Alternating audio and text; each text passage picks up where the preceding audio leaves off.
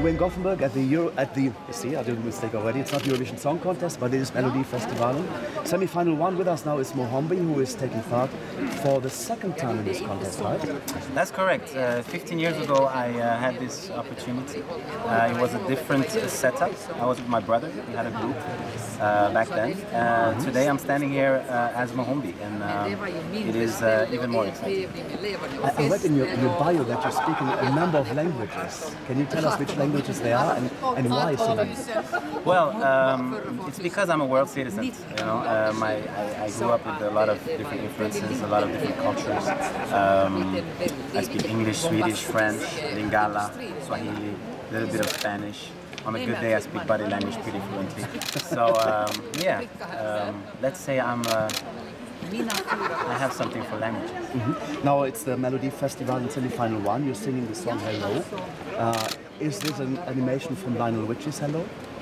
No, it is not. It's just a very common word that we use every day. We greet each other, and I think that we should become even better at it, because we live in a world today where people are very isolated, and I think just a simple hello can make somebody's day. And this song is about me already saying hello to the love of my life that I haven't met yet.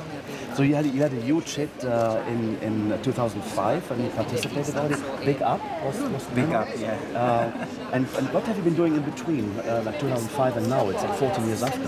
Wow, it feels like a lifetime. To make a long story short, I decided in 2008 to move to Los Angeles, where I met with Red One, the super producer. We got together. I signed to his label as his first artist. In 2010, I had a #1 hit record in over 20 countries in the world, and that was the beginning of a long journey that is long from being over. Then I worked with huge artists and new friends like Pitbull. Yeah, I just been releasing a lot of music and living my dream. Yeah, and here I am today living another dream in Sweden, my home country. Since when have you watched Melodifestivalen, and what do you know about the Eurovision Song Contest, your first memories? My first memories of both Festivalen and the Eurovision is I remember being at our summer place here in Sweden with my grandparents, because I have a Swedish mother, so I've been spending most of my life in this country. That's something that a lot of people don't know. So I remember being with family, sitting in that sofa. It was always a nice atmosphere. You know, it's a Swedish tradition. It was a nice atmosphere. Having my little formula where we would all do the little bettings and on who we would think would win. So yeah, Melodifestivalen is definitely something that belongs to my tradition. And Eurovision itself, any favorites from the past years?